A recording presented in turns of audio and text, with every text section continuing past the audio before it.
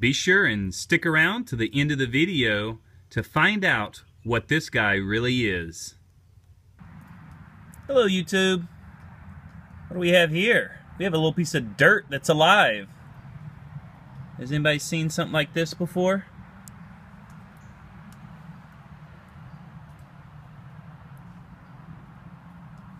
This is a master of camouflage right here. It's a little bitty bug that has put little objects on itself to camouflage itself. Kinda cool. Let's see if we can turn it over to show you what it looks like on the other side. It doesn't want to play.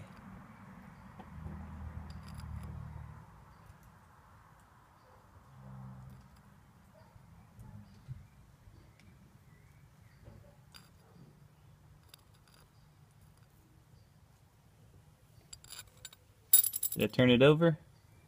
I can't tell.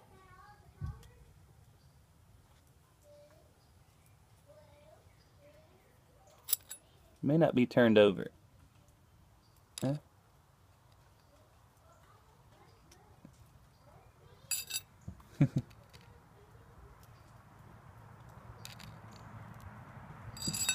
There we are. I think it's turned over now.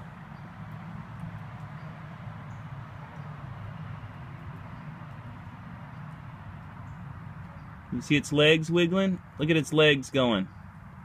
Ah, oh no! Turn me right side up. How cool is that?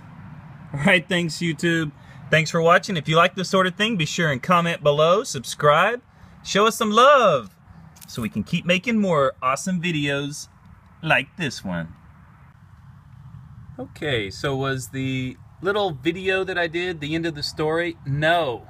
I went inside, I had to do some research and find out what this little guy is so I could tell you in the description, and it led me to wanting to come back and film this guy just a little bit more because there's a couple different things. You see his disguise that he's got? Yeah, you think it's just dirt and stuff piled there? No. That's like a collection of dead bodies, probably the ones that this guy assassinated. This guy is a larval form of the green lacewing, and he is a vicious predator. It's a cousin to, and actually the body of this guy looks a lot like an antlion, which is a larva of another flying insect, maybe also a lacewing, I'm not sure. And like I say, this guy is the larva form. They do like porches, which is what we're at right here. And at nighttime, I guess when all the little bugs and everything come around, they will harvest and feed on all the little ones that they can hunt down and collect. So this guy might be considered pest control. But, like I say, it's a vicious assassin to unexpected, unknowing little soft-bodied insects around it, especially like aphids and things like that.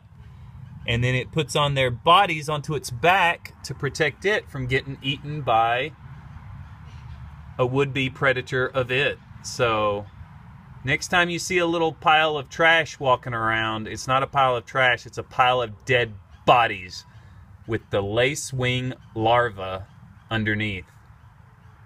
How wild is that? Be careful there, little bug. Little do you know, this guy is a vicious killer.